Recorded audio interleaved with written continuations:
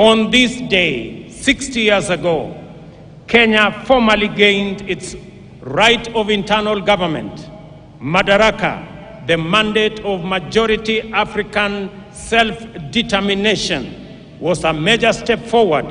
The emergence of this nation as a republic later that year. That first Madaraka Day then was the golden dawn of our country's sovereignty, freedom from colonial oppression, autonomy from racist repression, and liberty from foreign suppression. In fighting for our sovereignty, our noble freedom fighters had primarily waged a political struggle to liberate a people divided, humiliated, and impoverished under a predatory system whose institutions were vicious and extractive. So, although the freedom struggle was political and the first Madaraka Day represented political autonomy, every Kenyan African understood it to mean and to be the beginning of the hard and noble work of securing and enhancing social and economic freedom as well. For 6 decades now, the people of Kenya have worked hard with admirable diligence and unwavering determination to perfect the political freedom of their nation through sustained socio-economic progress.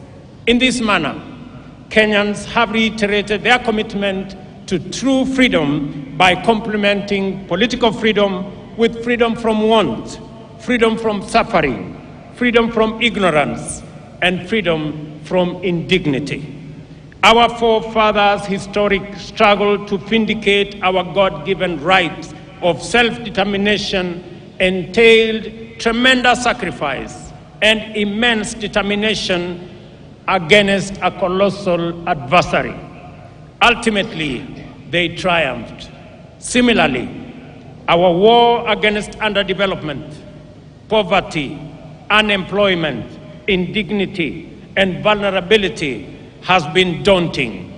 Yet, we have made steady progress year after year over 60 years of freedom.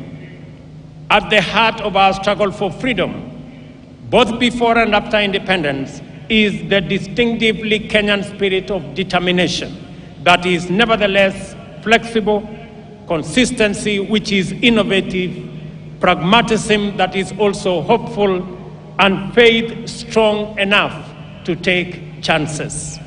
The sacrifices required were inspired by a spirit that is truly unique, which transcends ordinary decision-making. We recognize that spirit even now. It lives in the heart of every Kenyan who wakes up early to give their best, try their luck, knock on doors, and chase their dreams.